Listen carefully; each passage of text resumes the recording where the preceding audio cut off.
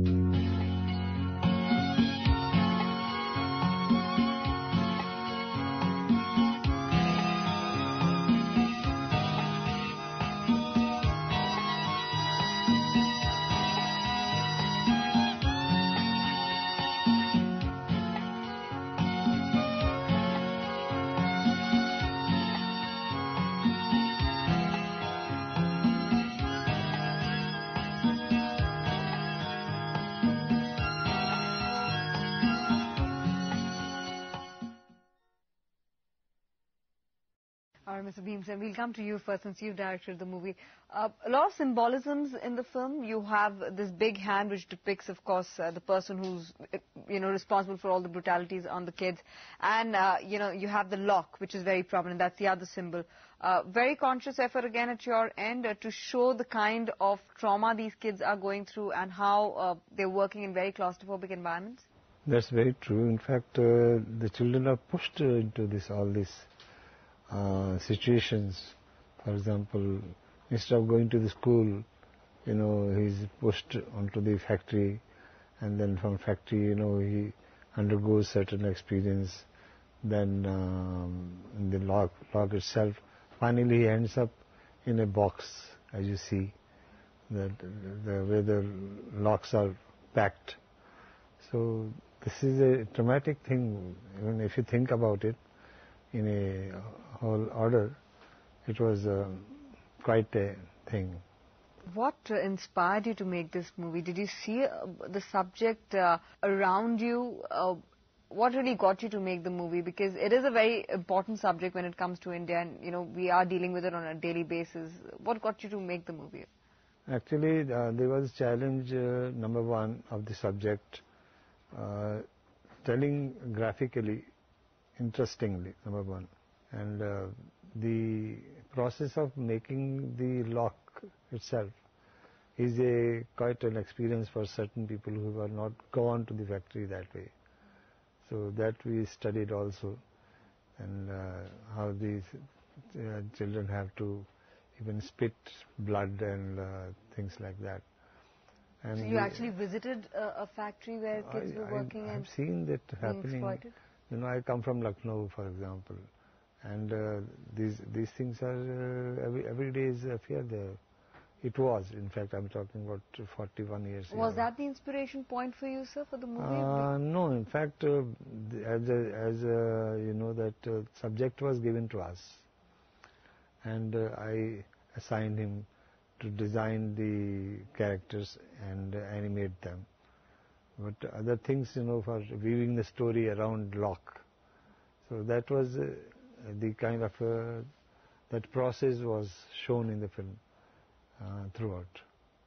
On the animation front, given what the brief that you got from Mr. Bhimsain, how did you work around it? I think the challenge was to make it interesting, to make it stark, to communicate the starkness, the contrast of the characters, and to get the brutality of the entire process of lock making to the fore. We used a very interesting technique of combining 3D animation and 2D animation. So a lot of the lock shots that you see actually is 3D animation, and it's been sort of rendered out in 2D style, and it was, sort of hand painted. Other thing also you do, which perhaps some people don't notice, but making a lock itself undergoes a lot of physical labor. Right. So that is also we have brought into the whole thing. And to make those locks, the child labor is basically generated